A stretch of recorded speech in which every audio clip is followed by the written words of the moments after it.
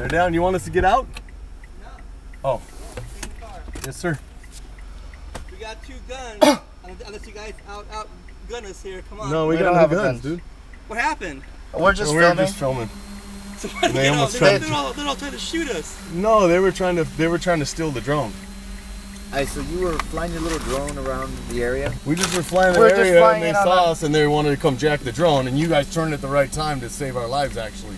They were afraid you were exposing their little hustle, their drug hustle. Every corner is controlled by somebody. You're messing it up. Yeah, we're not trying to. What you're doing, so they feel like, oh, that's you're gonna implement them in some type of crime. There's about 3 or 4 gangs from different areas. This is the only area where you see Bloods and Crips working together as one.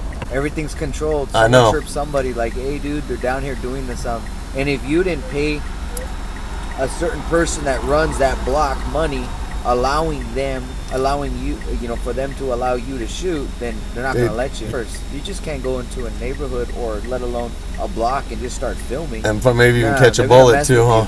You have to talk to the shot caller. The shot caller negotiates whatever price or whatever he wants to ensure your safety. So what you're paying for, what he quote unquote taxes, is not your safety. Them not messing with you. Like what just happened. Yeah. You gotta look for the cleanest guy. Obviously, they're homeless everywhere. Yeah. They stand out like a sore thumb. If they're clean, it's for a reason, because they're not homeless. They live in other areas other than this place. Right there, dog. Go. Fuck out of here.